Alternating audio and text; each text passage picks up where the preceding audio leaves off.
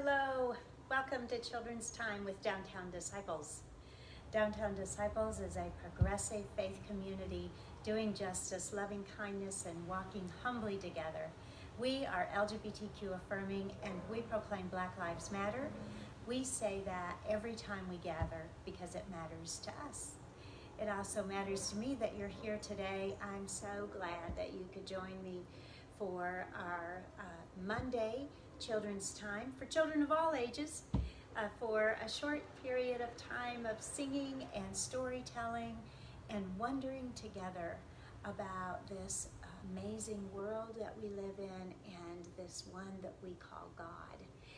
So I'm just going to check and make sure that everything is looking good as far as the volume and picture, and then we'll get started. Feel free to chat to me and let me know that you are here and that you can hear me okay and see me okay.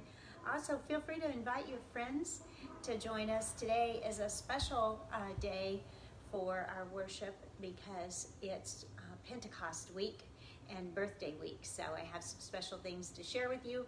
And also I'll bring out my dogs, Bob Dylan and Lassie at the end to say hello.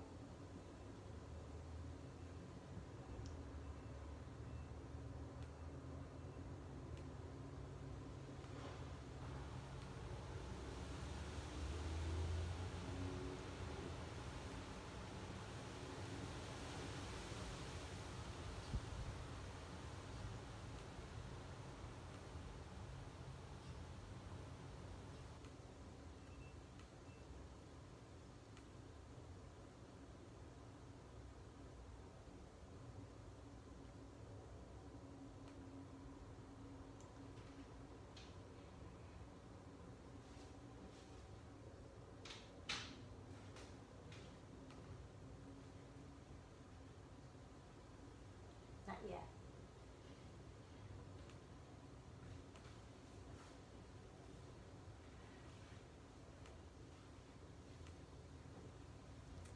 Thank you for your patience, and I'm going to light the candle to remind us that God is with us.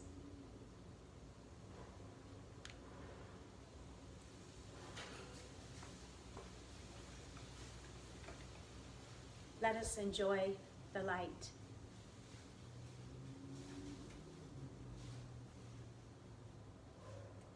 One of the ways that we talk with God and connect to one another is by singing to God or about God and with one another.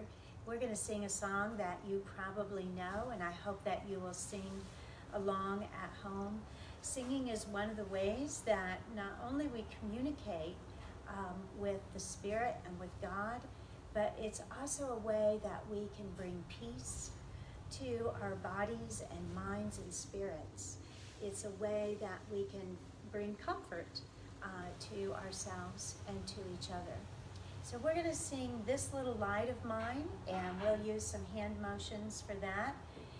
You probably know it. It's this little light of mine, I'm going to let it shine. This little light of mine, I'm going to let it shine. Let it shine, let it shine, let it shine. And then we'll do Shine All Over Iowa, and then Shine All Over the World. So won't you sing with me? This little light of mine, I'm gonna let it shine. This little light of mine, I'm gonna let it shine. This little light of mine, I'm gonna let it shine. Let it shine, let it shine, let it shine. Shine all over Iowa, I'm gonna let it shine. Shine all over Iowa, I'm gonna let it shine. Shine all over Iowa, I'm gonna let it shine. Let it shine, let it shine, let it shine. Shine all over the world, I'm gonna let it shine. Shine all over the world, I'm gonna let it shine. Shine all over the world, I'm gonna let it shine. Let it shine, let it shine, let it shine. Amen. Thanks for singing along. On this next song, we're also going to use our hands And you might remember this song because we've sung it before at Children's Time. So it's, "Oh God, we adore you, and we lay our lives before you. How we love you." Then the next verse will be, "Jesus, we adore you." And the verse after that will be, "Spirit, we adore you." Let us sing together and to our God.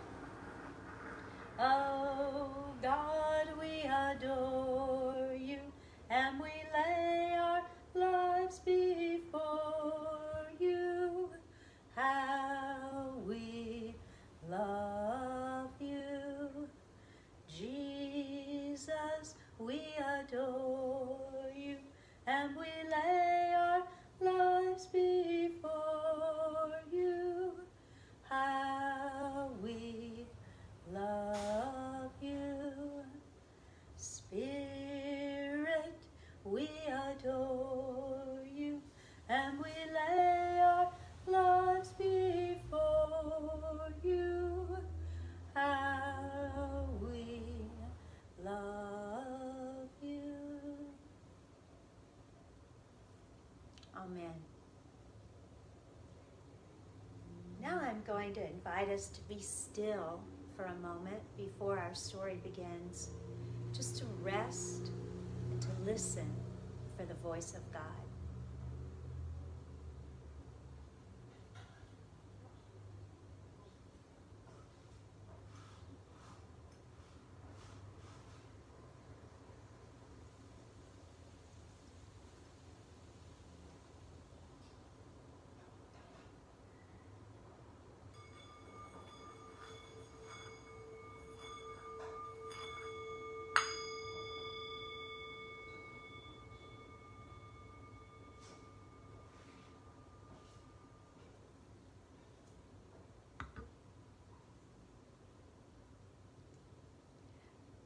Our worship space looks a little bit different today because we're in a new season of the church.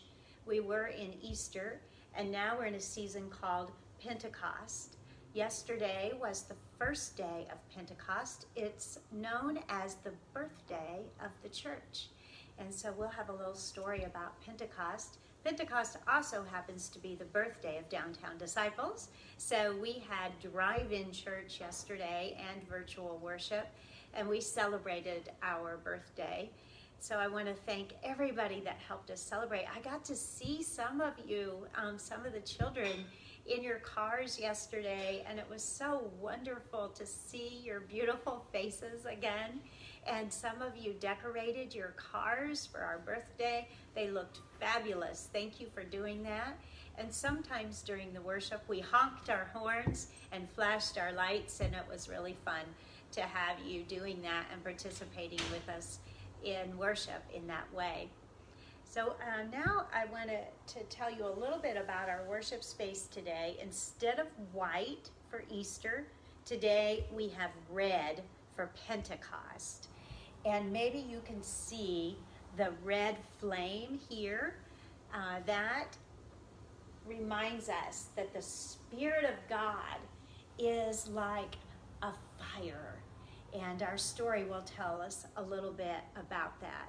The Spirit of God, our story says, is also like the wind, and I have my window open here at home, and so maybe you can hear the wind from time to time because it's blowing pretty strong outside today.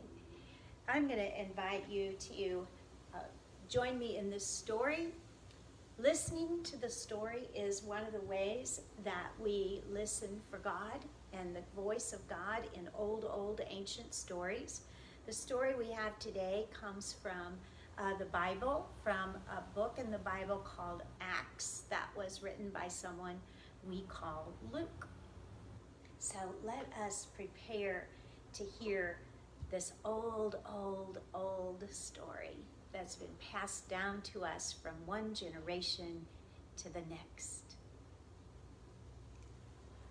Long time ago, after Jesus was born, after he died, and after he lived again. His friends and followers still gathered together. On this special day, they were gathered together in Jerusalem. Jerusalem is a holy city where people, the Jewish people, would gather together for wonderful festivals and parties and to worship and to go to the temple. All kinds of people gathered in Jerusalem for the festival of Pentecost. There were other festivals they joined in Jerusalem for as well. But on this particular occasion, they were there for Pentecost. All kinds of people gathered. People that spoke different languages, children and parents and friends joined together. Some of Jesus' followers were still gathering together and went to Jerusalem. And when they gathered together for Pentecost, they gathered to remember and to give thanks. They gathered to remember how God is with them. And they gathered to give thanks for the harvest. Because without the harvest, people wouldn't eat. So it's a Thanksgiving type of gathering when people gather together to give thanks for food and land and farming and God and friends. They were all gathered together in Jerusalem, different kinds of people, people who spoke different languages, and all of a sudden there was a great wind. And it was as if tongues of fire were on people, that they landed on people.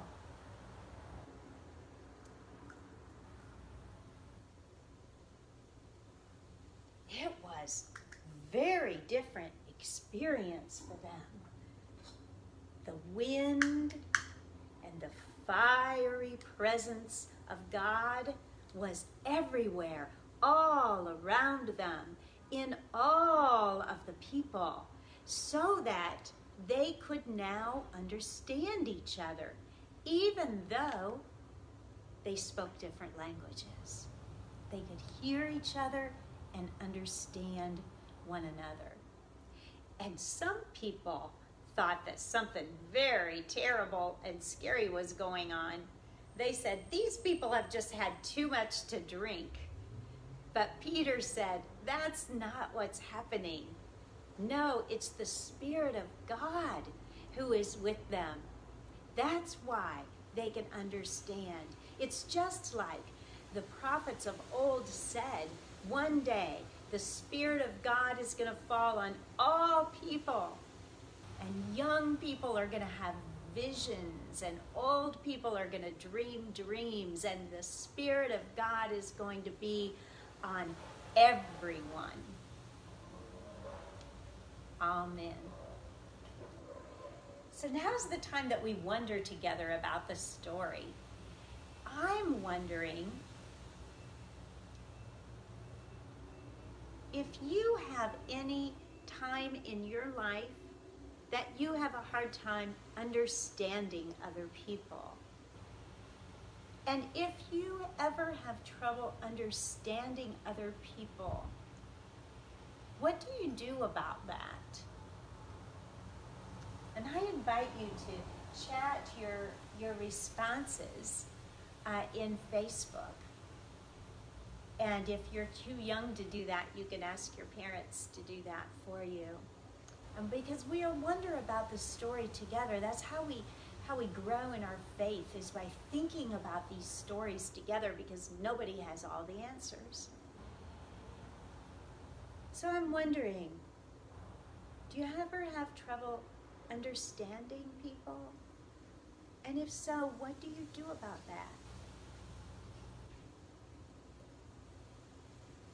I'm also wondering if you've ever had a time when you felt like God was with you. And what did that feel like?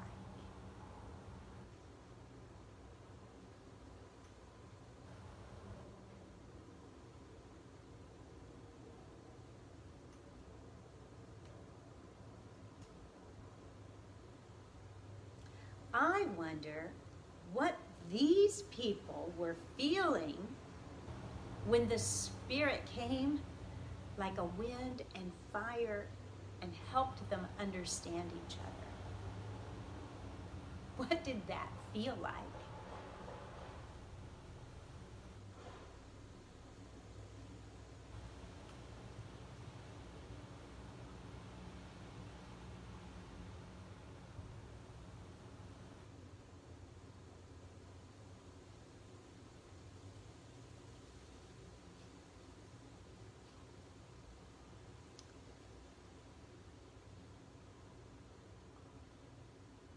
I wonder if you have ever thought about the Spirit of God, and where do you think the Spirit of God lives? I wonder what the Spirit of God is doing right now. It seems like there's a lot of people that are not understanding each other right now. I wonder what the Spirit of God is going to do about that.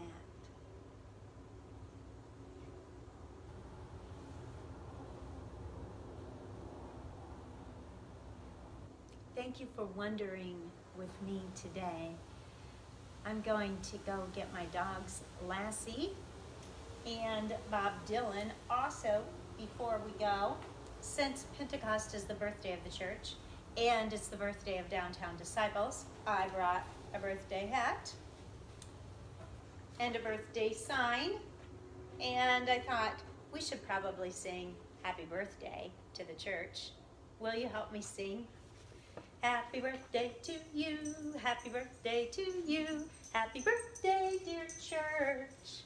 Happy birthday to you. Here's my friend Bob Dylan. He wants to sing happy birthday too. Hey Bob, can you tell the kids hi? Say hi. Thank you for the kiss, Bob. I wonder if Lassie's gonna come. Lassie, come here, girl. Lassie does not like the camera. I can't really figure out what she doesn't like about it, but she doesn't, so maybe she's not gonna come say hi today. We'll try to get her out next time.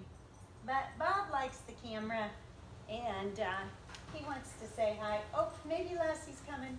Hey girl, come here. Lassie, here I am. Come here, come say hi. Come say hi to the kids. Come on. Come here, girl. There we go. Here's Lassie. She decided to come along. Lassie's getting old, and she doesn't always feel good every day. But I think she's having a pretty good day today. Thanks so much for being here. I hope your day is full of the Spirit of God. May the one who loves you best bless you to be a blessing.